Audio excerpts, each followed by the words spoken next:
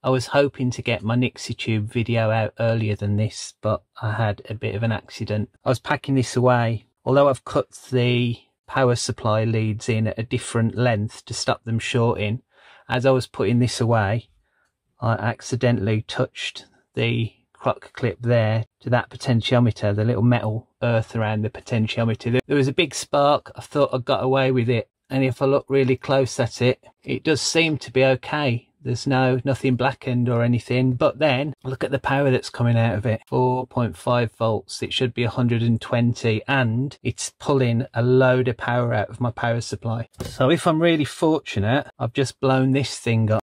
So I've got some more. They were quite cheap. There was $2.95 for 5 of them, so they're a bit of a commodity. I'm just going to try and take this out and compare the voltages on this one with the voltages on that one and see whether it's that's blown. Otherwise it might be something deeper that I can't do anything about. I could use my desoldering hot air. I don't really want to use that because I don't want to pop that capacitor, so I'm going to try and lift the legs of this as I'm putting the soldering iron onto it.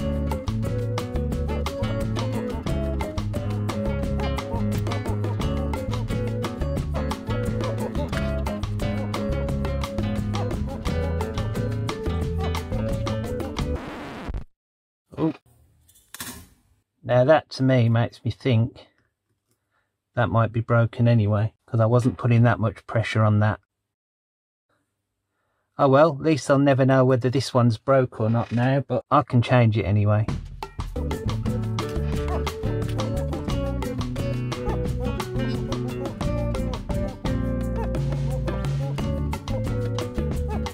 Okay, that came off relatively easy as well. You know, I honestly think the easiest thing to do, I can't test this now I've broke it, the easiest thing for me to do now is just to solder a new one onto it, and then I know straight away this will either fix it or I'll think it's something else. A little bit.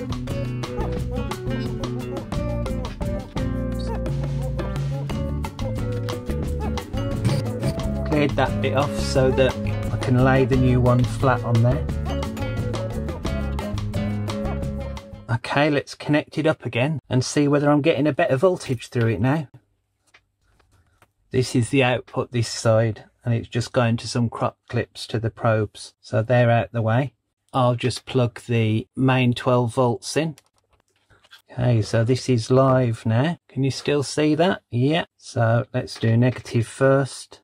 So I'm really hoping when I connect this, I'm going to get 100 odd volts now. Let's see. No. Oh well, it was worth a go. I just noticed that this is a diode next to it. So I've taken the diode off using hot air, which is a PJ20 something. Oh, this is the diode setting, and if I do it one way, it lets nothing through. If I do it the other way, it doesn't beep, but it lets 5.4 through. Is that how a diode should work? I don't know. I know it lets voltage through one way, but not the other. So maybe that one is working. I'll just see how much they are, and maybe I can get another one and see whether I can still fix it. Okay, one last go with this. Well, maybe 3 last goes. I'll replace this diode there. It's not on at the moment. That didn't solve the problem. The only thing I can think of is this, either this chip or there's little MPN, I think, transistor there. Everything else seems fine. I managed to get hold of some of them. There's a new diode. It was right, by the way. One way it lets about 500 something, the other way it lets nothing through. So that was fine as well. Compared that against new ones. So I'm not going to film this, but I'm just going to try replacing both the little controller chip, which I have a new version of here, and that little MPN if the controller chip doesn't work. I'm not going to film this, but I'll come back afterwards. Okay, so I've put the MOSFET back on and I've put the diode back on. Not very well. I was trying to use hot air to do that top one, but more importantly I was able to use hot air to swap out the controller chip in there. I've still got some spares to change that one at the end, but I thought I'd do the ones in the middle first because I'm more likely to bust something else when I'm replacing it. So let's try it. So I'll connect my multimeter to the output with crock clips. Let's go wide a little bit. I've just remembered, let me put that over it so I don't get into the situation that started this video, so that will go to, this is my output, so black there and red to the other one. You should be able to see the power. Now as this is going up to 100 odd volts, I'll set it to the 200 volt range. This one does DC and AC at the same time.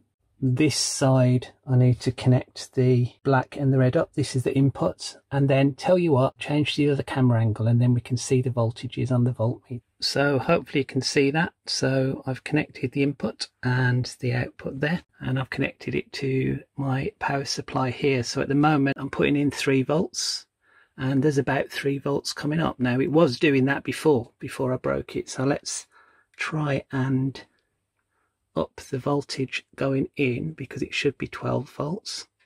Did you see as I'm going up on that, the voltage, as I'm turning the voltage in up on that 4.2 volts, over this side it's going up as well. So when I get to 12 volts, hang on, yeah, as soon as I hit 9 I'm beginning to do the 130 volts out, and now let's take that down to about 12 again. And obviously the little potentiometer on it, if I changed that, I could up that so it was 180 volts. So there you go, I fixed it. So it was that microcontroller chip. So there you go, I've fixed my Nixie tube converter that I blew up by touching the positive of the output to the little variable resistor shell, and it was the microprocessor. Yeah, that's a successful repair. So the actual chips themselves were, I think I bought 3 for about £4, so hardly anything for the chips, whereas these boards in the UK, if I can get them, are about £15, so worth trying to repair if you've got a hot air station to reflow the solder around the chip. And if you enjoyed this, please subscribe. Bye.